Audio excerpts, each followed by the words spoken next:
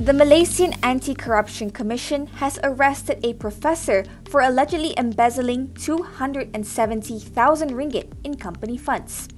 The suspect, who is also the CEO of a higher education institution, has been remanded until July 30th.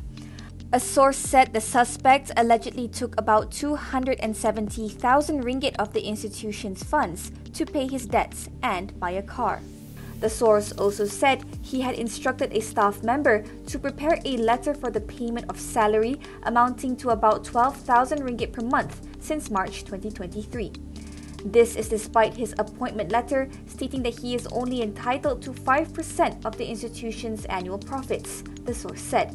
MACC's Investigation Division Senior Director Hishamuddin Hashim said the case is being investigated under the MACC Act 2009.